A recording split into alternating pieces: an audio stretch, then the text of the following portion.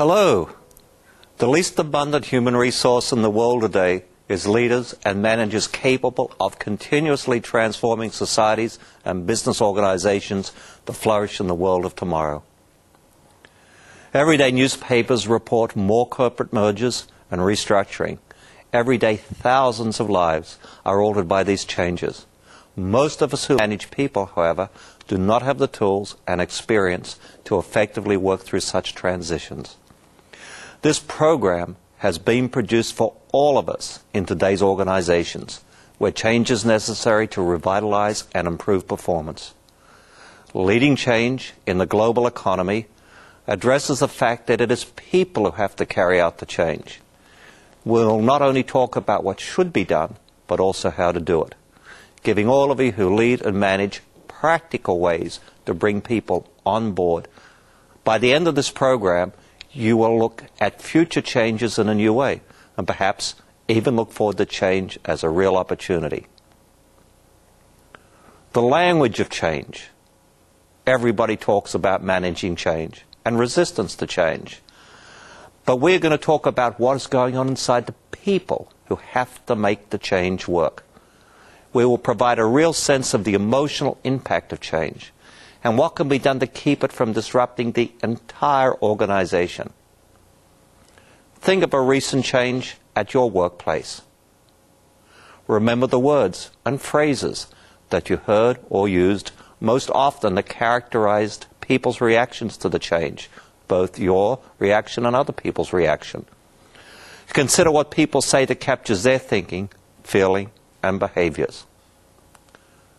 What does our language reveal about our mindset, about change? What are our limiting organizational beliefs about change? We used to say that significant change is always a possibility. Today, we assert that significant change is a certainty. Often the changes you have to implement are important to the success or survival of your organization. They aren't the, it would be nice if we could do it, or the, do it if you can get around to it kind of changes. They will probably involve the new technology the company needs to be competitive, the new structure the organization needs to be effective, the reduced cost levels required to be profitable. In the global economy, change is not an option. It has become the name of the game. If you and your organization cannot deal with change effectively, you aren't likely to be around very long. All of the talk about helping people cope with change may strike you as unnecessary.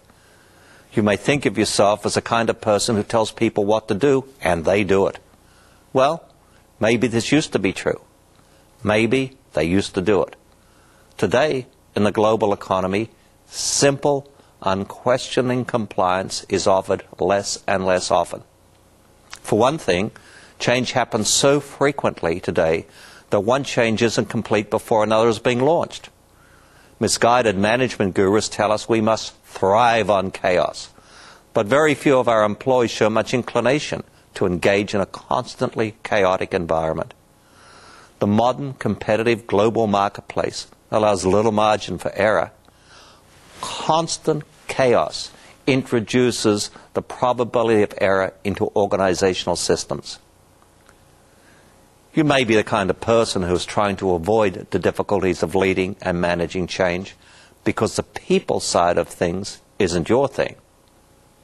You may believe that you're better at the task side of the equation, at getting the product out the door, or crunching the numbers, or making sure that the information is in the right place at the right time, than you are at managing the human beings who are being asked to make changes.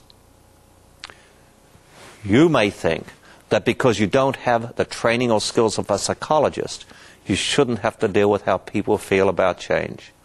That's personal stuff. Besides, you just want to get results. Well, we can empathize with you. But a decade of working with people who are doing their best to cope with change has taught us a thing or two about the process.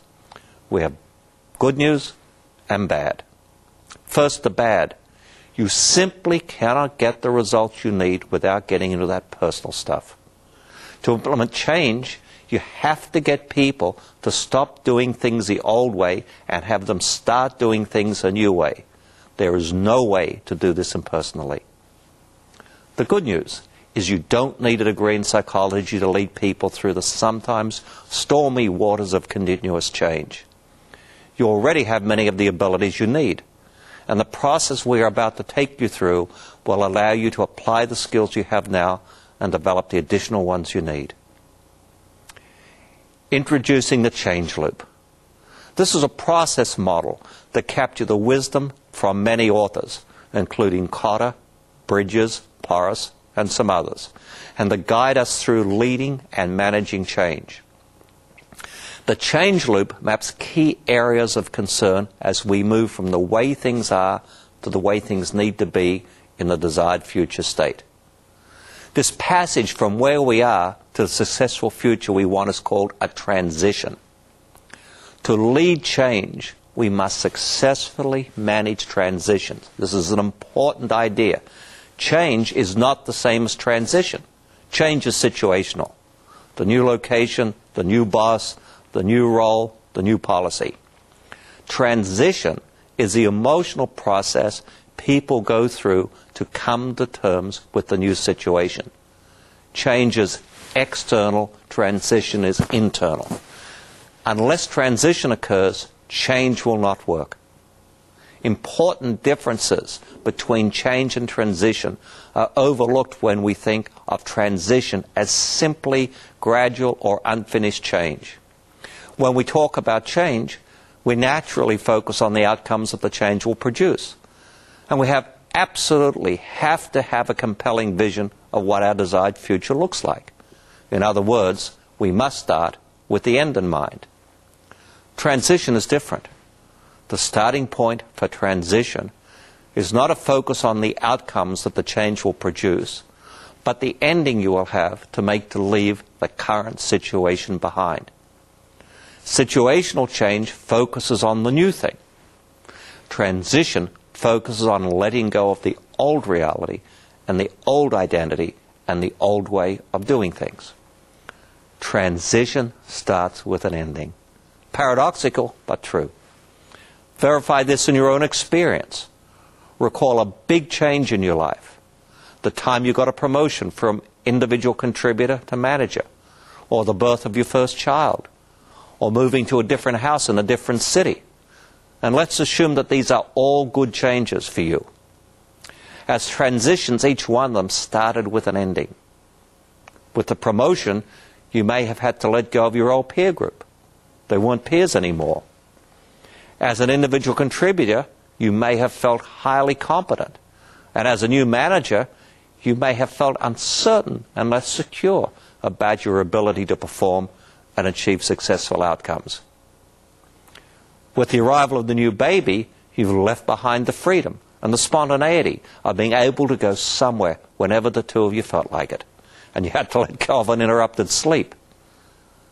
With the move to a new house in a different city, a whole network of relationships ended. Even if you kept in touch, it was never quite the same. You also left behind knowing where to go to get groceries, health services, and most of the logistical needs of everyday life. You left behind the feeling of being at home, at least for a while.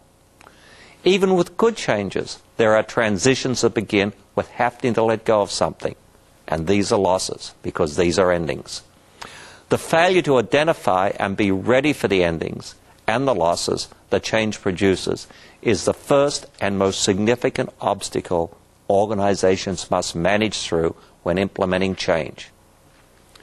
The organization may institute a quality program without anybody who is trying to lead the change understanding that many people will experience improvement as a loss of something related to what they value about their job.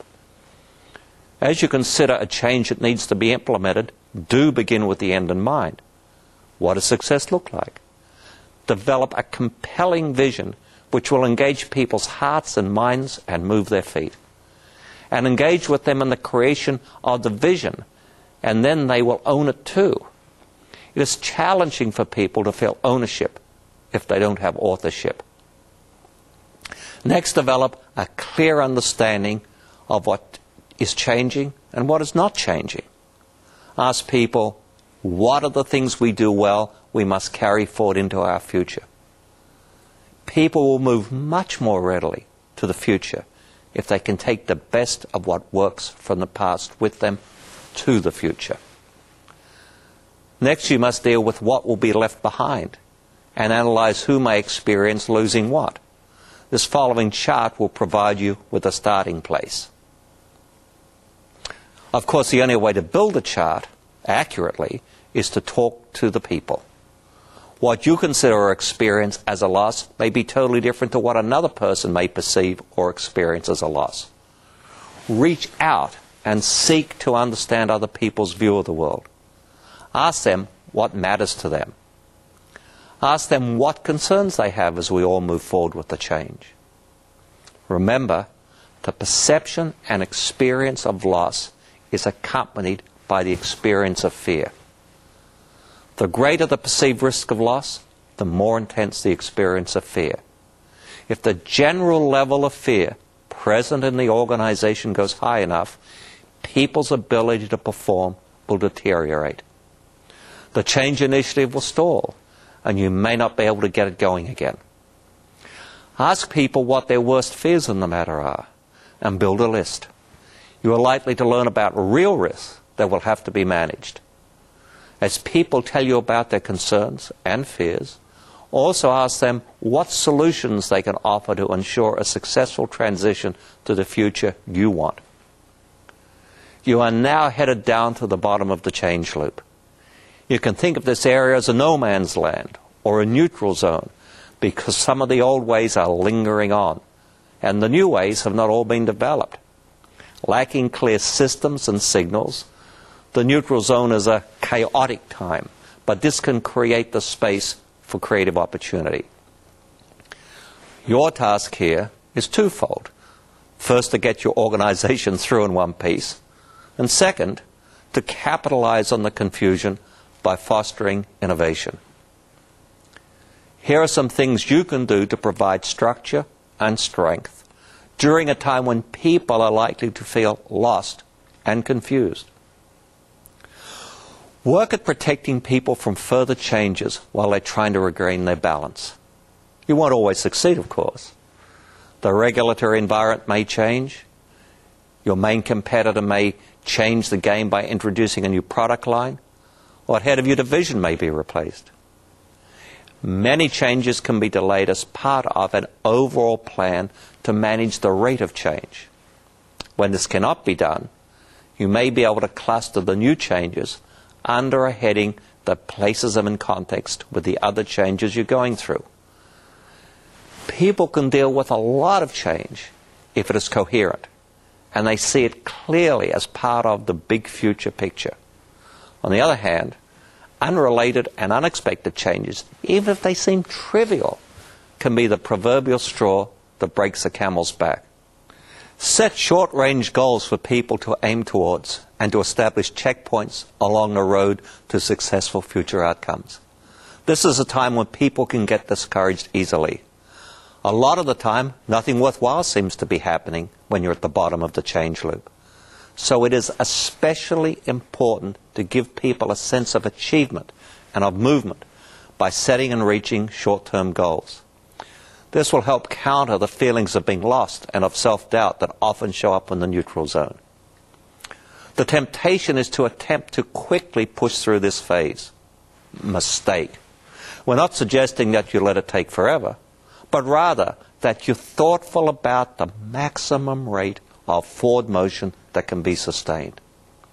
Avoid setting people up for failure by setting unrealistic goals at the bottom of the change loop. Everyone loses when you fail to reach inappropriately ambitious goals. Find out what team leads and managers need to learn to function effectively during the transition, and then provide training programs so that they can acquire the knowledge and develop the skills they need. This is a time to communicate and communicate and communicate. Give people information. Inform them of the purpose of every change. Keep painting the picture of what success looks like. Let them know how we plan to get there. Let each person know what their part in the plan is, what it is that they need to do differently. Keep looking for ways to keep their hearts and minds engaged. Think of this as the 4 P's. Communication that clarifies. Purpose. What's the purpose? What's the problem we are solving? Picture. What does success look like? Plan. How will we get there? Part. What do I want you to do differently? As you lead and manage change, it is vitally important that your words and actions match. As Jerry Porras, co-author of the classic business book bestseller Built to Last, tells us, don't believe words, only believe behaviors. In the midst of a change process, people are watching. If you talk the new talk, but you're walking the old walk, people will also keep walking the old walk, and your change initiative will be dead in the water. As you are on your way to your vision of the future, keep mapping actions and behaviors to the change loop. Let's walk through this example. Moving up from the bottom of the change loop, pay attention to the elements of the organizational system that are likely to drag people back to the past and the old ways of doing things. If you tell me how a man is measured, I will tell you how we will behave, as a quote that applies here. Make sure you align the measurement systems of the organization to the behaviors necessary to successfully arrive at your vision of the future. For example, participation in the global economy often requires the creation of globally dispersed high-performance teams.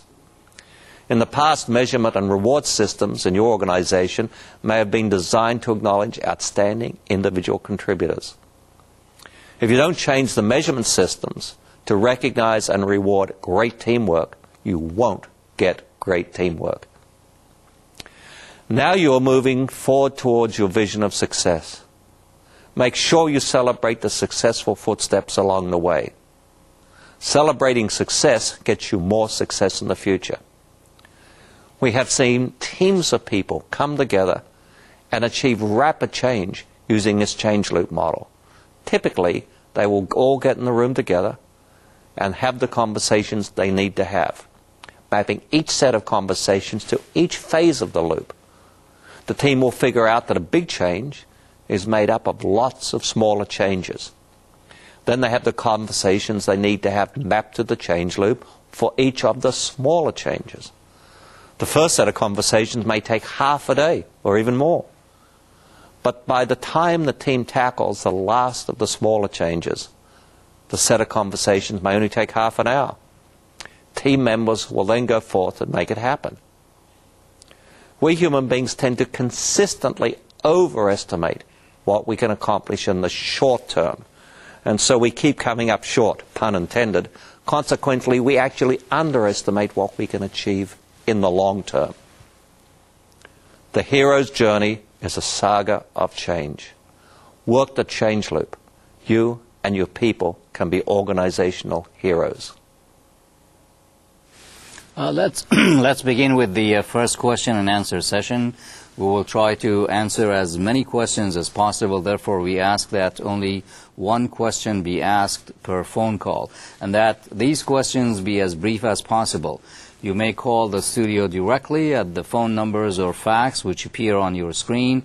We'll remind you to make your phone calls at a distance from the monitor to avoid feedback. For our first question, we go to Santo Domingo. Go ahead, please. Buenos días. Change is very fast in any organization. However, in government, it's usually very slow. What can we do to try to make changes in government a bit faster? Yes. So speed is a very difficult goal to achieve. So smoother is probably perhaps better than faster, and smoother gets you to faster. And smoother is where you get to if you have high-quality conversations, if you have high-quality dialogues. The word dialogue literally means a flow of meaning. So when we have a high-quality dialogue, we all arrive at shared understandings and shared meanings, and then people's fears are dissipated. And when the fear is dissipated, things do go faster. It's a lot of work, but it is the thing to do. Great, thank you. For our next question, I believe we go to Lima, Peru. Go ahead, please. Buenos días, estamos hablando de la Universidad Ricardo Hello, Palma we're de calling Perú, from la the Facultad de University Ingeniería. Ricardo Mi Palma inquietud es la from siguiente. Lima, Peru, and our question Me is the parece following. que el concepto de transición I believe es that the especialmente transition importante concept is cuando el especially cambio es important permanente en nuestras when we organizaciones. have permanent Pero changes in muchas our organizaciones organizations. burocráticas, However, many tanto de gobierno como bureaucratic instituciones educativas, organizations, both in tienden a government cambiar and y luego education a sectors, regresar a lo anterior tends to cuando change tienen and cambios then directivos. go back ¿Qué to nos the puede old decir when they usted have al changes respecto? in Muchas the gracias. director level. So what could you tell us about this? Could you enlighten us a bit with these concepts? So, two things. What gets changed to stall is people's fears that have not been addressed. People don't change because they feel the change is uncomfortable, is disconcerting. They're not emotionally attracted to the change. They can perhaps rationally justify it, but emotionally it's a threat to them. So you have to deal with that. If you deal with that, then the next thing you've got to do, if you've got a change taking in place, is you've got to change the measurement system, and we talked about that briefly. But what we acknowledge people for, what we appreciate them for, what we like about them, what we thank them for, these are all ways of thinking about the measurement system. It's not just literal metrics, but it can be what we make important. So if you change what matters in the organization, you change what you talk about, you change what you invest meaning in, you change what people appreciate it for and are welcomed for, then that will institutionalize the change. People want to feel that they're succeeding, and if they're being rewarded for new behaviors, they'll feel like they're succeeding, they'll keep doing the new things. Thank you. Our next question is from Sinaloa, Mexico. Go ahead, please. Sí, muy buenos días. Yes, good morning. In the educational organizations, the changes isn't just necessary, but they are adamant. So how can we implement changes without really shaking too many feathers in the government that really opposes these changes? So being political, and it's amazing to hear me say that because I'm not really that way, but you have to be a realist and say, don't go out of your way to upset people. Sometimes when we're young and we're obsessed with our ideas and our ideals and a compelling future that we all think matters, we tend to go out of our way to upset people, to make a point, to announce our nonconformism and our radicalism. This is a bad idea. I think that we have to be go about it respecting the past and to say, you know, we got to where we are because we got to where we are, and some of it was wonderful and some of it wasn't. Embrace what was wonderful and move on, and that's a continual process. I think that whenever you alienate a group of people by having them feel that they were criticized and marginalized in terms of their importance and their relevance, then you end up with resistance, and that stops the change. So I think be thoughtful, considerate, welcome all people with respect and warmth, and try to include them in the process rather than alienate them. Okay, great. Now let me pose a question that was faxed to us from Medellin, Colombia, and here how the question goes. When we implement change in organizations, quite often we modify some of the things that we have been doing up to now, keeping at the same time others intact. In other words, we superimpose the new to the old. Does the change loop model take this into account? Yes, we talked about what to do in that bottom of the change loop as you cycle down. And that's where you have the richest conversations. It's the most unsettling part. It's the most turbulent part.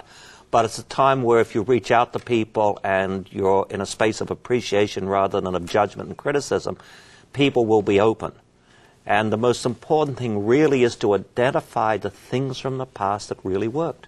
There's lots of things in the past that worked well. But because we're wired up to manage by negative exception in this world, actually we're genetically engineered to do that, we tend to do that in all other parts of our life. And it's a terrible recipe for successful change. people will not move to the future unless there's some emotional comfort along the way. And to have that emotional comfort, you've got to get them to appreciate what they've done well and to have them take that with them. And then on that foundation, you start to make all the things that are new. And then it's an adventure rather than a threatening journey. Great. Thank you for that response. We go to New Mexico for our next question. Go ahead, please. Sí, buenos días. Buenos días. Mi pregunta es la siguiente. My question is the ¿Cuál following. parte del círculo de cambio What cree phase usted es la of más the difícil o change costosa loop do you en la think práctica? is the most difficult and the most costly in practice? Thank you. Well, my experience is that the most difficult part of the change loop is that bottom of the loop. It's those conversations where everything seems to have been turned upside down. We're not clear about the future. We're not satisfied with the past. We have some fear that we're failing. We have some fear that we're never going to get it together again. This is not so easy. And if you don't get it handled, the change never works. You've got to take the time, and it sometimes seems an inordinate amount of time, to have the conversations with the people, to understand their view of the world, to understand what's threatened, to understand what their fears are, understand their concerns, and most of all, understand their dreams and what they want in the future. And this is costly because it takes time. It's difficult because people aren't always used to speaking openly about what matters to them most. To get people to speak with open hearts and to have authentic conversations is not so easy. It needs skilled facilitation and great compassion. We have to welcome people with great respect and warmth into the conversation, be empathetic in the conversation, have them understand that we are concerned about their worldview and that we are sympathetic to it, and then from there start to collectively build a richer future. You have to take the time to do this. Thank you. Our next question was faxed to us from Sao Paulo, Brazil, and here it goes. Should organizational change and transitions be implemented from top at the executive level to bottom, operational level always, and if so, why? No, not always. So a couple of things we've learned about change. We find that work groups or individuals in an organization will see areas that desperately need change that have not yet filtered up or percolated up to be clear to their senior management. What we have learned also is that generally senior management has to send messages to the organization that change is supported. People have to be rewarded for taking the risks. People, when they do changes that don't always work out immediately, have to be supported, not punished. So we have to celebrate the successes. We have to create an environment, or a climate as we call it, that's favorable to change and have it supported. So that being said, if that's met, those conditions of support culturally are met, then change can happen anywhere in the system. Major changes, if you're going to change the whole system, they generally have to come down from the top. And if you create that culture of change, what factors do you need to cultivate so that you also receive information from bottom up? I think you have to make it safe for people to communicate bad news. You know, sometimes we kill the messenger. You can't do that. If you kill the messenger, you kill the change. Yeah. And I think you've got to celebrate failures and see what we call failures as just another learning opportunity and milestones on the way to success. So I think if you do those two things, then people get the message, change is okay. Great. Thank you. Let's now move to the second module of our program.